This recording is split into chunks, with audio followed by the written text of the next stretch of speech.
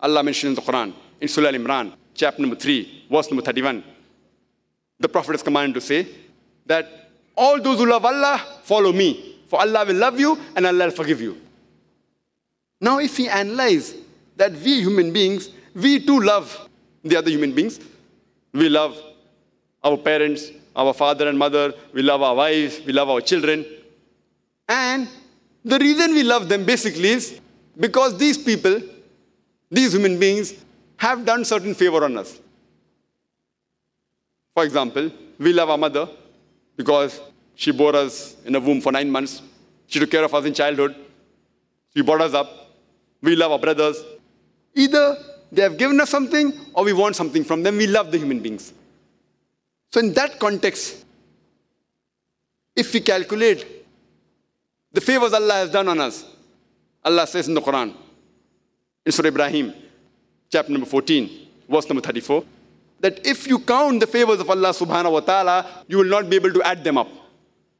So imagine if we love our parents for the few things they have given us, how much should we love Allah subhanahu wa ta'ala? And the love differs. We human beings, we will love animals. We love human beings also. But the love of the animals that the human beings have is different, on a different level, as compared to the love that we have for the human beings. Similarly, the love for Allah subhanahu wa ta'ala is on a different level as compared to the love we have for the human beings. It is far superior. It is far more on a higher platter. It is mentioned in the Quran, in Surah Fatiha, chapter number 1, verse number 5.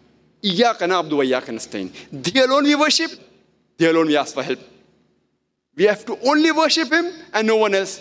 Allah says in Surah Ghafir, chapter number 40, verse number 60. You ask me and I will answer your prayer.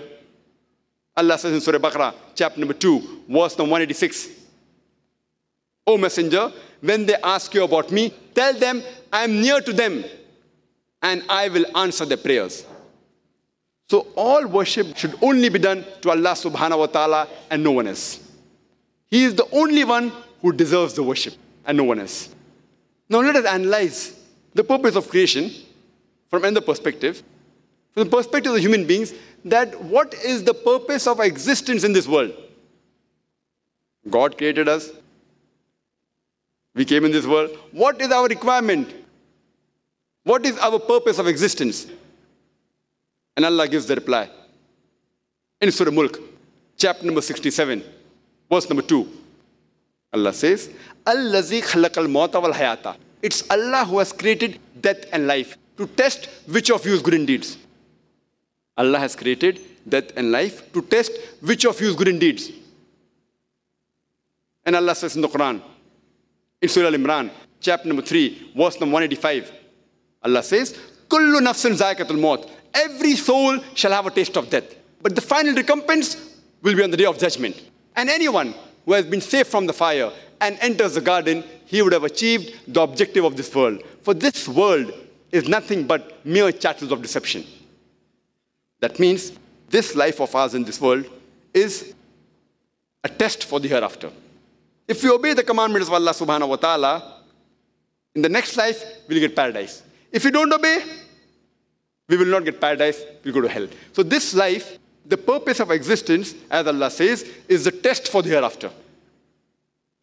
And Allah says in the Quran, in Surah Ankabut, chapter number 29, verse number 2, that do you think just by saying we believe, we will let you go? We will surely test you. Means if you just say, I believe in Allah, I am a Muslim, I am a Mu'min, do you think Allah will let you go? Finish, your test is over. Allah says, don't you think we will test you? Just by saying I am a Muslim, just by saying you're a believer, just by saying I submit my will to Almighty God, you will not go scot-free. Allah will surely test you.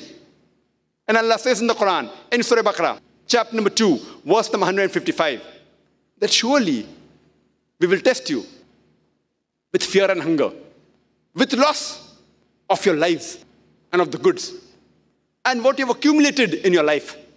And give glad tidings to those who are patient. Allah says He'll test everyone, either with fear or with hunger, or with loss of life, or with goods, or the wealth they've accumulated. Allah will test you. And Allah tests different people in different ways.